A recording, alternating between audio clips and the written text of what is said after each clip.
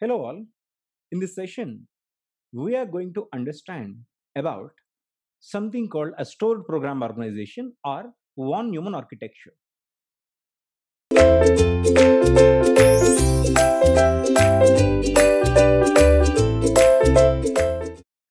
What it is exactly? What do you mean by stored program organization or one Neumann architecture?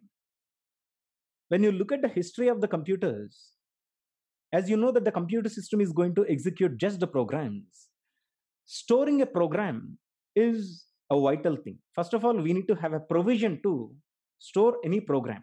Let us say you do have a C program, or you do have a Java program, or you do have some program that is needed to be executed.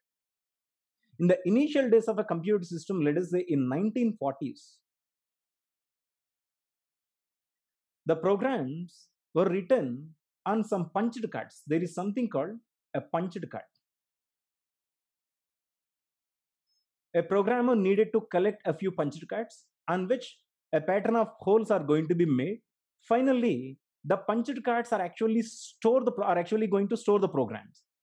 That is, in the initial days of computing, we do not have any form of memory. If you want to write a program, first of all, you collect a card, a punched card. A punched card will be in a square shape on which you need to make a pattern of holes. This pattern of holes is going to represent an instruction. If you want to write 100 instructions, you need to collect in and around 100 punched cards. After which, once after the pattern of holes are made, you are ready with your program. And this program must be fed to the computer system. You might have heard that the computer system occupies a huge space with no memory at all. The memory what we are using right now was not present in the previous days. If you want to execute a program, you just need to collect a few punched cards, and thereby making the pattern of holes, you're going to write your program. And after which, once after the program is written, all these punched cards must be fed to the computer system. Finally, you will be able to see the output on the screen. And this output will remain for some time. After that, output also will vanish off. If you want to re-execute your program, again, the procedure will be the same. The written program must be fed to the computer system. The problem in 1940s computer system was there was no form of memory at all. Writing a program on a punched card was the most difficult task for a programmer. That is, if you are a programmer, you also need to how to make a pattern of holes on a punched card.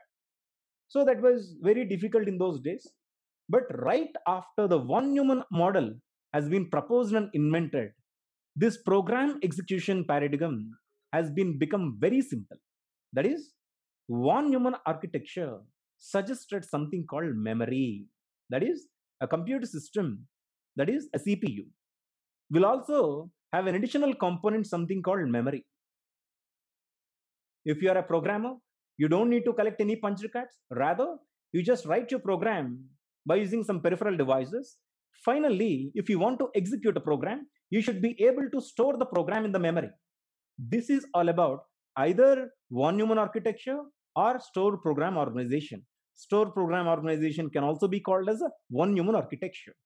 This is how it does go. Once again, the rule of the stored program organization or von Neumann architecture is, as the computer system is equipped with an additional component, something which is called memory, a programmer is required to write his program and store his program in the main memory for execution.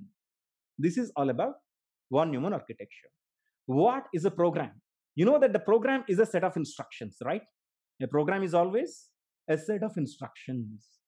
Every time when you execute the instruction, you may require some data operands.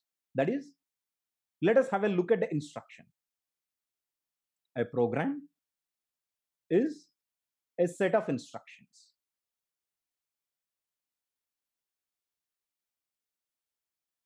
When you look at an instruction, this instruction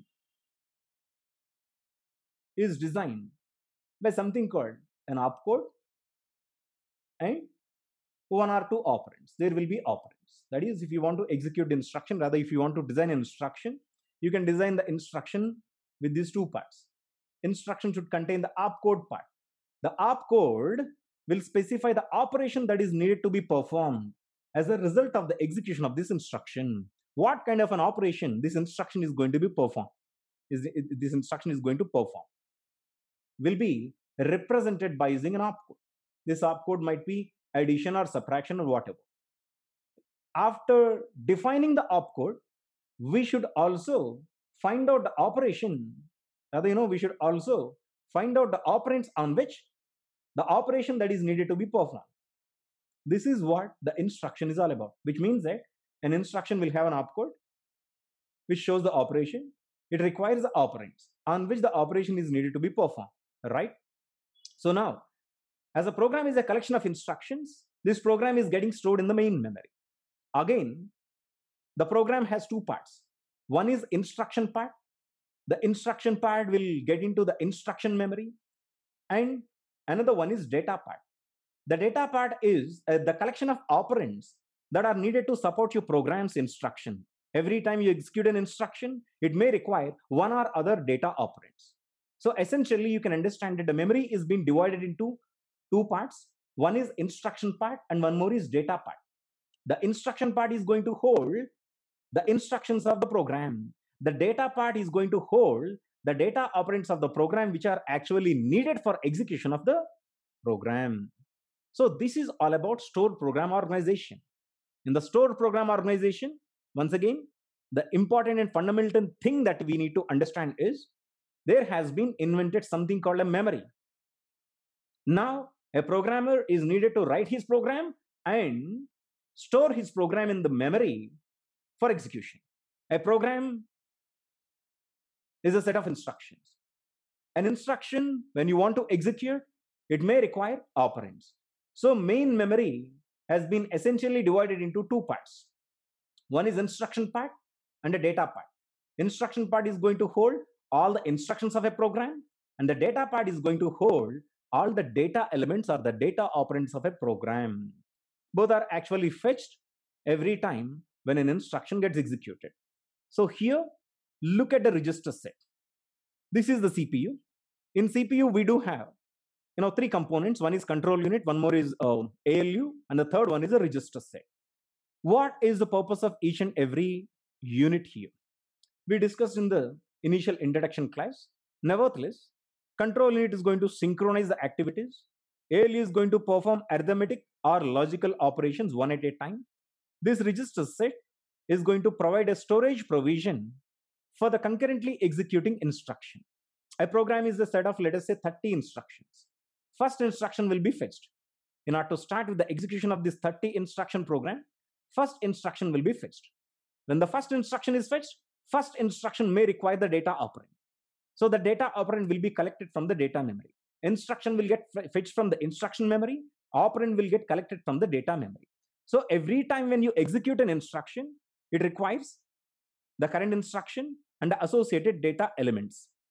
So all the related elements that are the part of the concurrent instruction that is getting executed will get stored in this register set. So finally, once after the data elements are completely stored, in addition to the instruction, then it is all set for the execution of the concurrent instruction. Then the instruction will get executed. After executing the first instruction, second instruction will get fetched along with its associated data elements.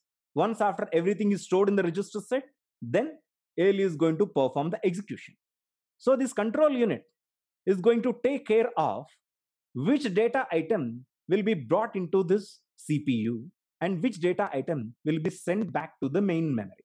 So we will discuss more about the control unit while we discuss about the control unit. This is all about the von Neumann architecture model. Thank you.